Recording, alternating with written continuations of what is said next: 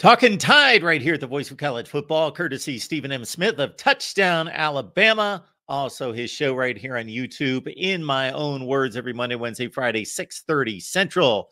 Stephen, what's going on today? Doing good, Mark. Cannot complain here. Crimson Tide getting the win over Texas A&M to take control of that SEC West. And now they got the homecoming coming up here against Arkansas. So all eyes continue to be on Jalen Milroe, who turned in a pretty stellar passing game with 3 touchdowns. He did throw a pick, 321 yards through the air. As we have kind of tracked his progress with you through the game each week, it seems as though Alabama is honing in on what they need to do with him and utilize his talents in the best way. They've taken strides, Mark, with each week. Jalen Milroe individually, area, in my opinion, Mark, the biggest area Milroe has grown in has been the ability to win with his arm. And that was the biggest question mark going into the A&M game, was if there was a moment where Alabama would not be able to run the ball consistently the way it would like to, could it put the game in the hands of Milroe, and could he win it with his arm? And we saw that. Made several deep ball passes, accurate in that regard. Short to intermediate was strong. Set career highs and completion percentage. Well, passes completed with 21. Career high for passing yards, 321.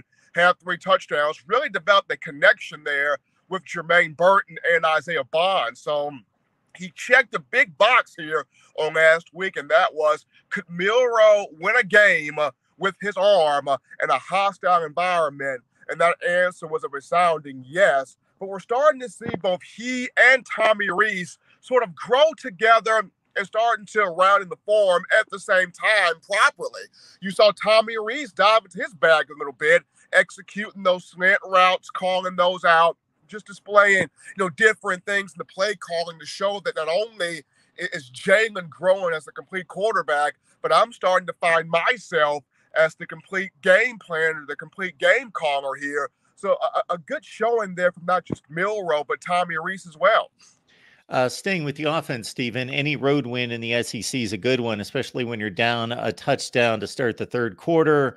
And Texas A&M obviously brings a stout defense, but you did mention not being able to establish the run.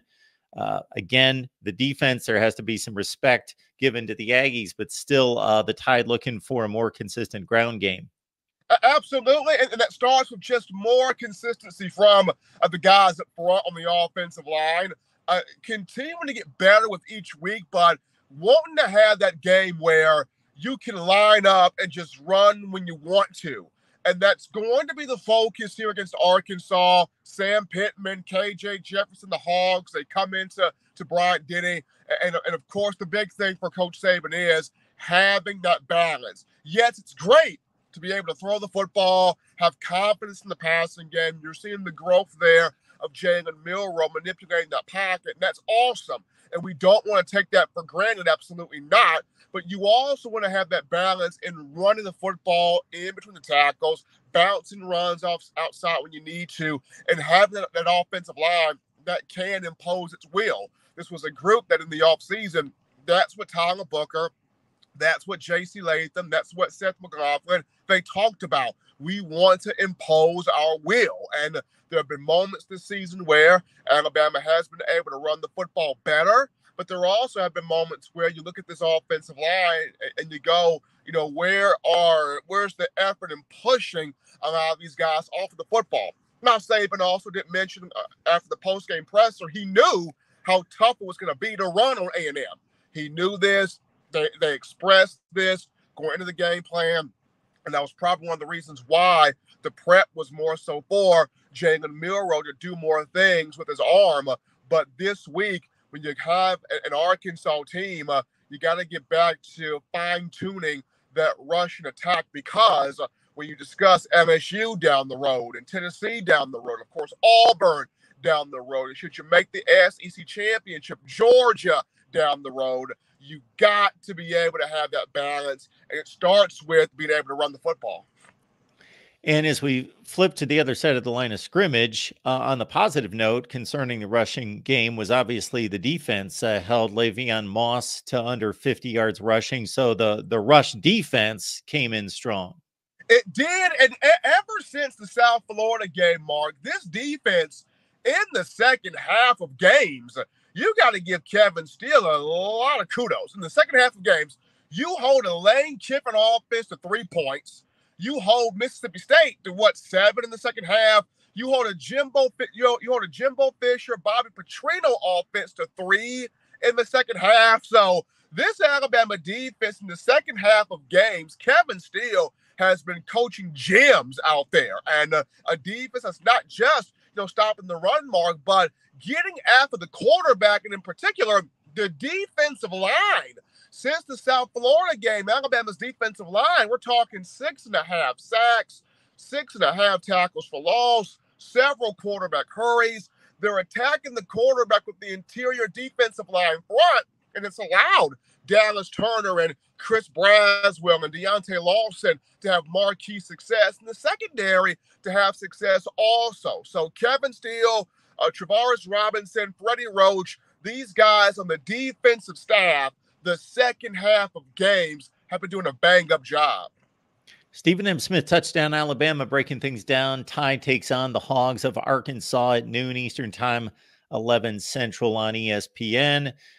In my own words, that's the show you need to check out every Monday, Wednesday, Friday. It's right here on YouTube, starring Stephen M. Smith, 6:30 Central time. So, Stephen, when we look at this Arkansas deal, it's going south. However, they continue to compete in close games. They stayed within a score of Ole Miss. They were within shouting distance the entire time. Same thing with Texas A&M, although I think they were dominated a little bit more by the Aggies, but stayed within striking distance for most of the game. But sticking with the Alabama defense, the formidable duo there is Rocket Sanders, who's gotten healthy. He's back in rhythm to a certain extent, and KJ Jefferson, who's one of the best dual threat quarterbacks and who no safety wants to see with a head of steam in the secondary coming his way. But it's more about the offensive line for Arkansas having issues. But, run down the matchup here. It's going to be interesting, Mark, because the biggest thing you just mentioned, Sanders against his Alabama defensive front. Raheem Sanders has had success in the past against Alabama's defensive front, ripping off chunk yardage gains there. So this is a big matchup for Jaheim Otis, for Jamarian Latham, for Justin DeBoigbe, Tim Keenan, those guys to have gap integrity against the run, but not just the defensive line, the linebackers as well. Deontay Lawson, Tresman Marshall, Chris Braswell, Dallas Turner, having that gap integrity there. And then the secondary coming down to help out in run support, because Sanders is a guy that's patient in his running, runs low, runs strong behind the pads, but does have the speed to bounce plays out, to break tackles, a strong contact balance there.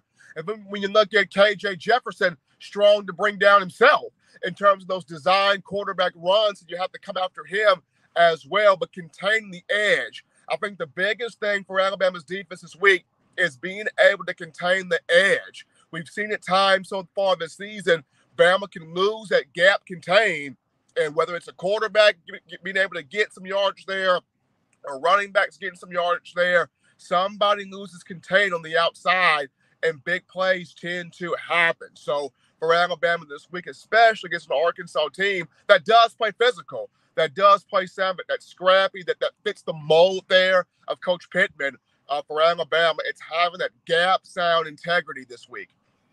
Stephen, how do we stand on the injury front? Well, injury right now, Mark, Bama had a couple of guys that got nicked up there against Texas A&M.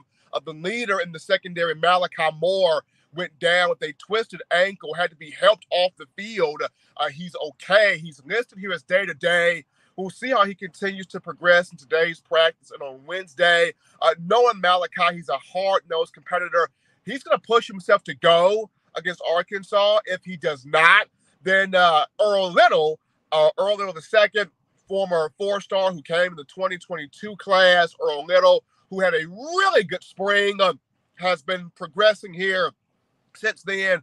He is the immediate backup at that star position behind Malachi. So if you don't see more, you will see the redshirt freshman Earl Little. In terms of special teams, James Burnett went down there with a pulled muscle in his leg.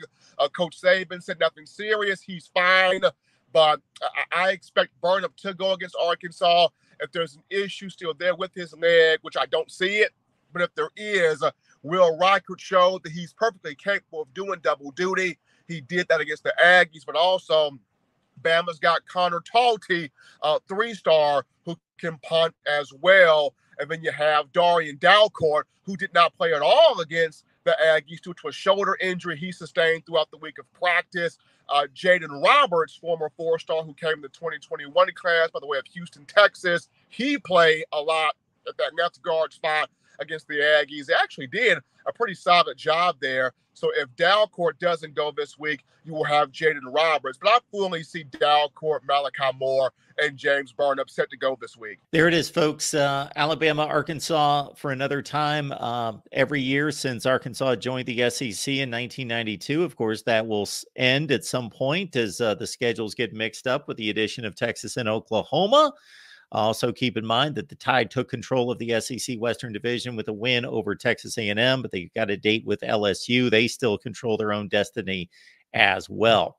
Stephen, we always appreciate you stopping by and want to encourage everyone to stop by Stephen's show Monday, Wednesday, Friday right here on YouTube. In my own words, 6:30 Central. Stephen, good to see you. Enjoy the game on Saturday.